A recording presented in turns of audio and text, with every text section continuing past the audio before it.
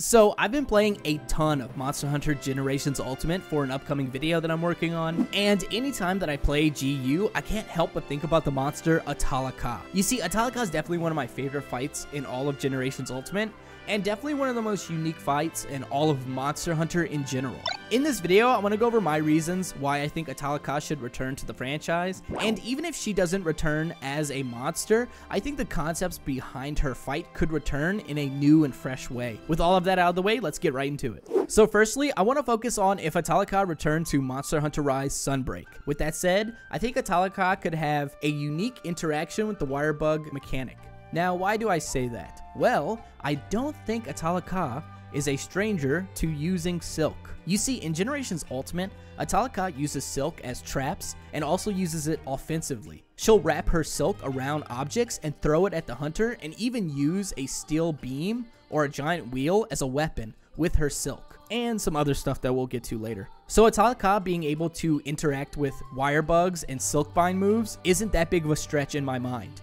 I could see Ahtal-Ka yoinking a wire bug from the hunter and eating it, basically killing off that wire bug until the hunter were to gather another one. I think that would make her extremely dangerous as a monster, and definitely make her even more unique than she already is. I'm actually surprised we don't have a monster that just yanks a wire bug from the player. I feel like that's a mechanic that just should have happened, at least by now, right? We do kind of have something along those lines with Ice Blight. If you didn't know, in Monster Hunter Rise, when you get afflicted with Ice Blight, it takes longer for your wire bugs to recharge. So we kind of have that mechanic, but I would love to see it taken to the extreme, you know what I mean? Especially with how important silk bind moves and wire bugs are to weapons in this new generation. Having a monster that can basically just eat your wire bugs is so dangerous. I love it. Let's move on. Alright, secondly, I want to talk about how unique thematically Ahtal-Ka is and why that should return to the franchise. So the gameplay loop of Monster Hunter goes something like this.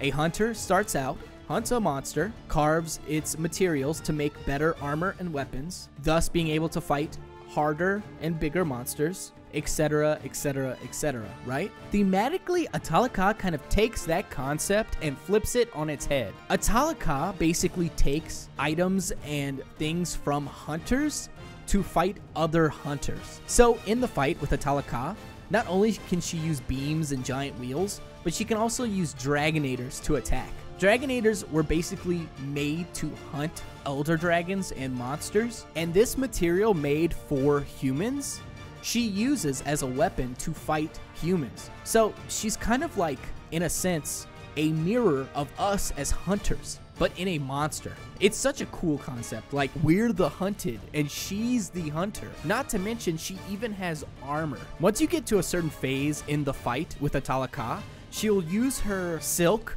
to grab all the like scraps and metal and stuff that's around in the area and wrap it around her in the shape of this giant like scrap dragon. In a sense, this is her armor. I mean, this is something out of a Yu-Gi-Oh card, not a Monster Hunter game. And this is just another example of her kind of like flipping this formula, using this gigantic mass of human materials to fight humans. It's so incredible. I love Ahtal-Ka thematically so much. What a fantastic monster. I just think this is such a good concept, and I think they could rework it and make something even better in the future. So if she doesn't return, I think this concept should return. Okay, lastly, I think this is probably my most controversial point, but I think the armor and weapons are cool. Like, it's as simple as that. I think they look really great, and I think the armor and weapons have great skills. Now, I do know that a lot of people complain about Ahtal-Ka's armor being too OP.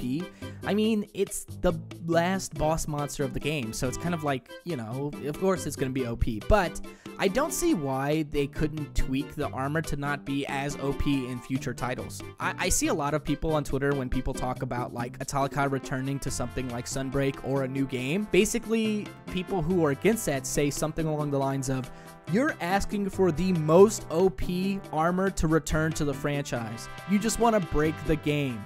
And it's like, no, like Capcom, you know, they're not always the best at balancing stuff. I think we all know that.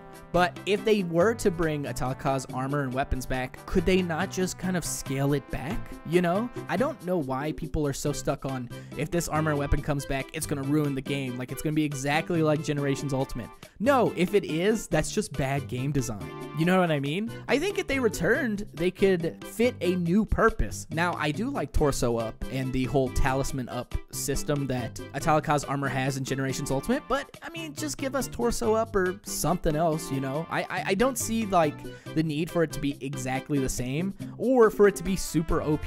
Now, with Title Update 3, we have seen a little bit of, you know, power creep come into the game, and maybe we can talk about that in the comments. What do you think about Ahtal-Ka returning? What do you think about the concept in general? And what are your thoughts on Title Update number 3? I'm really curious about that, so let me know in the comments below, and please leave a like. Make sure to subscribe if you want to see more. I have other videos to check out, and until next time, you know, don't be rude to people on the internet, because we're all people, and everyone sucks. All right, goodbye.